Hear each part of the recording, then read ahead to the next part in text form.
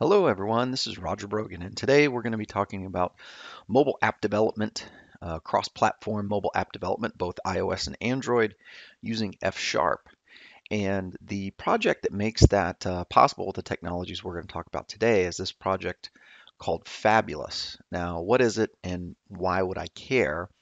Fabulous is a project that's based on Elmish, which is a functional app development model, and it's layered on top of using Xamarin Forms. So this uses the Xamarin technology to enable iOS and Android and also Windows and a few other platforms, multi-platform development using a functional first style. Now, one of the reasons I think this is pretty cool is where did Fabulous come from and why do we have it? Fabulous is a project that was started by Don Syme, the creator of F#, and he's now actually splitting his time, I think 50-50% between F# and Xamarin. So you better believe that Xamarin's going to get some first-class F# treatment. So let's jump into some code and see what this thing creates here. So the first thing, if we go out to the FS projects, github.io, Fabulous, and go down there, it's going to show us how to go ahead and install the templates. And this is using just the .NET new-i install fabulous.templates here. I've already installed the templates. So let me go ahead and create a new project here. We'll call it Squeaky App per their demo. All right, so let's go over, I'm going to open Visual Studio here, and let's go open our project here.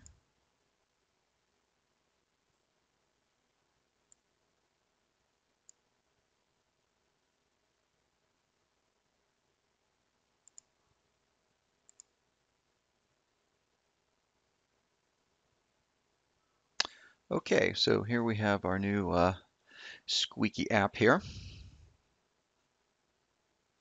and it's restoring the NuGets. And why this is building, we can see that we've got our Android project here, and we've got our iOS project. These are just for the platform specific stuff.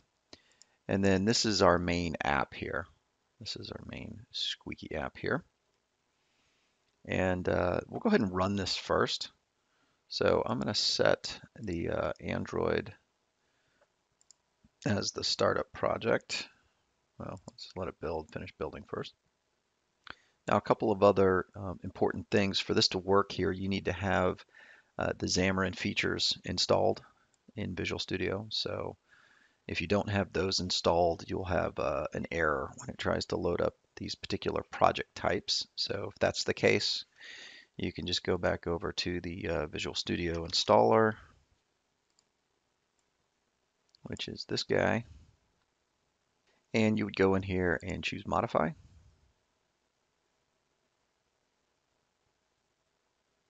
And just make sure that this box down here under Mobile and Gaming, Mobile Development with .NET, that this is checked, and that'll get you set up for doing your Xamarin development, which I've already installed there. So we'll just go ahead and close out of this and wait for this to finish building. Looks like I could use a machine upgrade. All right, build succeeded. So let's go ahead and switch this to our startup. You can actually run iOS too, but you need at least a Mac somewhere, either to be running on a Mac or have a Mac on your network that you can set up as the remote machine. I've set up the Android development environment here using Hyper-V for Windows, and you can manage all of that stuff using the SDK manager and some of the device managers. So if we pop that little button, pops open our device manager. I've set up an Oreo 8.1 and also a Pi, which is what I'll be using here. So I'll go ahead and start the emulator. It will auto start when you run, but I'll just go ahead and pre-start it and drag this guy over here. And let's go ahead and run our app and see what it does. And here's our application. Granted, pretty simple, but it's got some interesting features here. Obviously, we can go through here and increment our counter. We can decrement the counter. We can put it on a timer so that it just increments every half second or so.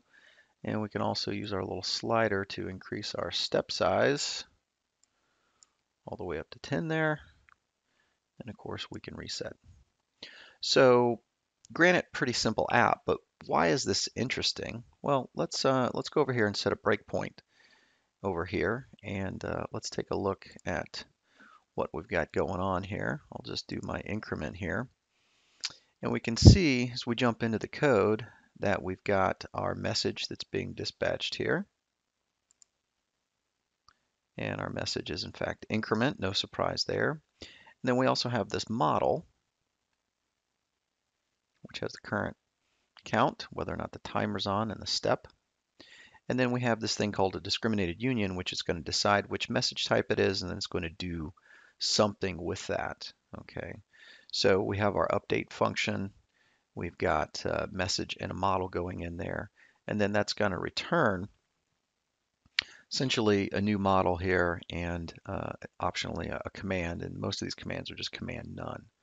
So what's kind of interesting about this is that number one, we've got this is the Elmish model view update architecture. So we've got a model here, which is immutable record type in F#. We've got our message, which is set up as discriminated union. We've got just a simple little initialize function here for our initial model. And we've got our little timer command function that we've got available.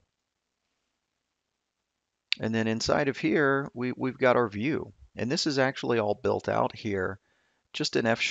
There are actually two variations in Fabulous. You can do Elmish or half Elmish.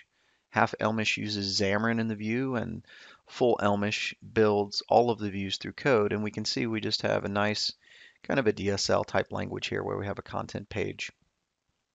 And then we've got our stack layout. And then in our children in there is our various buttons that build up our UI, setting the various properties on there, and then having, dispatching of the different types of messages that are available there. So not going to really do a deep dive on this, as this is just a quick intro, but we crank up the program, and when we're in debug mode, we can do a console trace, and we can optionally run with our we're running with the dynamic view, and then we got some other options in here and some other experimental features. But overall, I think this is a pretty cool architecture. I think that those of you that want to do, cross-platform mobile development in F#, this is an excellent solution, especially if you want to stay within the Microsoft ecosystem. So thanks a lot for watching, and don't forget to put suggestions for future videos in the comments, and I'll see what I can do to accommodate this. Thanks a lot, everybody.